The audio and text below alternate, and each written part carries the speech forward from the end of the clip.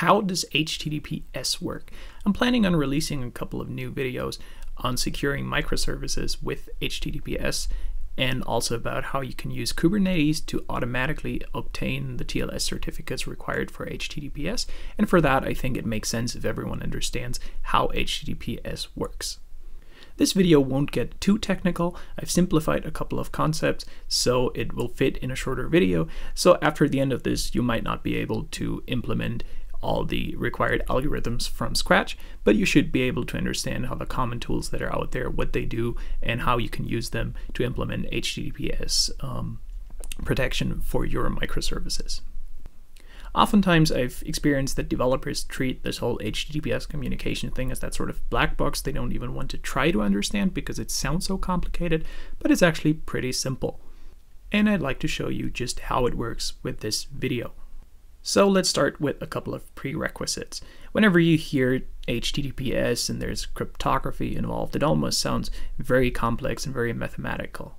But it doesn't really have to be complex at all. You just need to trust that public key cryptography and signature works. Now, if you're saying, what is public key cryptography and signature? It's basically a couple of very simple mathematical functions that only work in one way, or that are much easier to compute in one way than in another way. But you should trust these two principles. You should trust that any message that has been encrypted with Bob's public key, and Bob's public key is public, it's out there for everyone, can only be decrypted with Bob's private key. So basically that means only Bob, because he's the only owner of his private key, can decrypt this message, even though it can be publicly distributed and everyone can listen to it, but no one can do anything with it because they just see some random bytes. So that was the public key cryptography part, and then there's also the signature part. So anyone who has access to Alice's public key can verify that a message could only have been created by someone with access to Alice's private key. So basically this means anyone on the internet, even though they don't know Alice's private key, only Alice knows her private key, can verify that a message was actually sent by Alice. And in the background there's basically just a bit of multiplication and modulus calculation going on, but you don't have to worry about that at all. Just take this as given. Based on this, we can now start with your browser, and let's say you want to access youtube.com. So the first thing your browser does, it tells the internet, give me youtube.com. This is of course very simplified. In the background there'll be DNS requests going on, so you can resolve that name to an IP address, and then it will be routed through many computers until it eventually ends up there. But in essence, your computer says, give me youtube.com. YouTube will then respond saying, hey, sure, here's my certificate. This certificate contains my public key. And by the way, this certificate was signed by the Google Certificate Authority. Your browser then says, ah, cool, I know and I trust Google. And I also know Google CA's public key. So I will verify whether this certificate was really signed by the Google Certificate Authority. Since we assume everything is fine, there's no attack going on, your browser then says, hey, youtube.com, I trust the Google Certificate Authority, and it looks like you are indeed who you say you are. Because I trust you, I have created a new secret key, and I have encrypted this key with your public key. So remember, if you encrypt something with a public key, only the owner of a private key can encrypt it. So youtube.com then says, hey browser, smart choice. Only I have my private key, so only I can decrypt this. So now I have this new secret that you just randomly created as well. So then both parties realize we're the only two machines on the entire internet who know this new secret key. So from now on, let's encrypt all of our communication with this new key. So based on the principles that we've trusted before, we have now created a secure communication channel between your browser and the server, in this case youtube.com. Even though the entire communication was public, someone could have listened in on this entire communication happening and they wouldn't be any wiser, because all a potential attacker would have seen was a message that was encrypted with YouTube's public key, and since the attacker wouldn't have YouTube's private key, they couldn't do anything with it.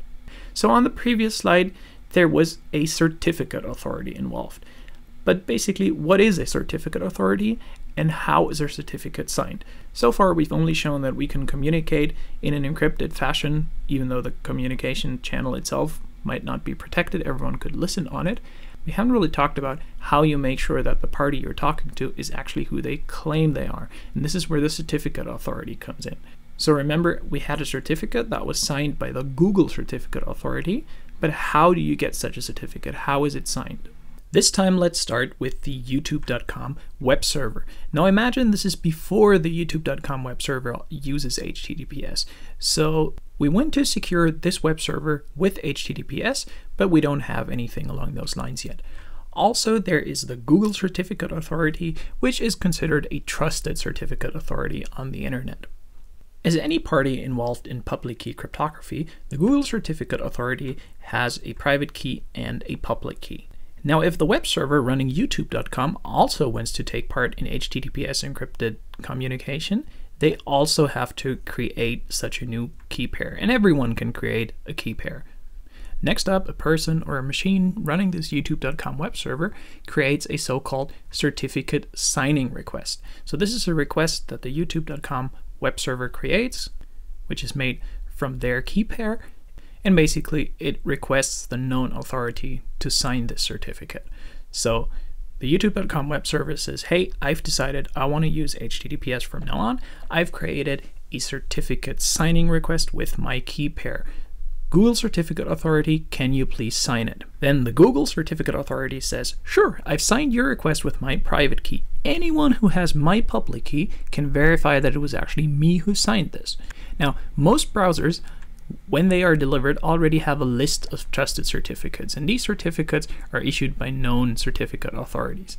Google is one of them, and YouTube uses the Google one because YouTube belongs to Google or belongs to Alphabet, and they have their own authority, but smaller companies like the company you work at might not have their own certificate authority, so there are also standalone certificate authorities on the internet that you can ask to sign your certificate signing request. The important thing is that you choose one that most browsers trust by default, because now this browser, when it comes into contact with this newly created youtube.com web server, even though youtube.com might not have existed when the browser was created, it can now verify that this public key, which claims to be signed by Google, was actually signed by Google because it knows Google's public key from their certificate, and can now reliably determine that the information in this certificate that youtube.com provided is true as long as we trust the Google Certificate Authority. So that also means the public key that is in there that we will use in HTTPS to encrypt a new secret that we can then use for symmetric encryption does belong to youtube.com, at least if we trust the Google Certificate Authority. And this trusted certificate authority is a good way to prevent a man-in-the-middle attack, for example, where an attacker could otherwise pretend to be youtube.com using their own key pair, and then you would think you're talking to YouTube, but you're actually talking to the attacker. However, that won't work because the attacker won't get their certificate signed by the Google Certificate Authority. So what is a self-signed certificate? Sometimes it might not be necessary to have a well-known authority such as the Google Certificate Authority sign your request. Let's imagine you have your own app and it's currently deployed to your staging environment where you want to do some testing. So if you say, I now also want to encrypt all the communication with this app, you have to create a private key and a public key.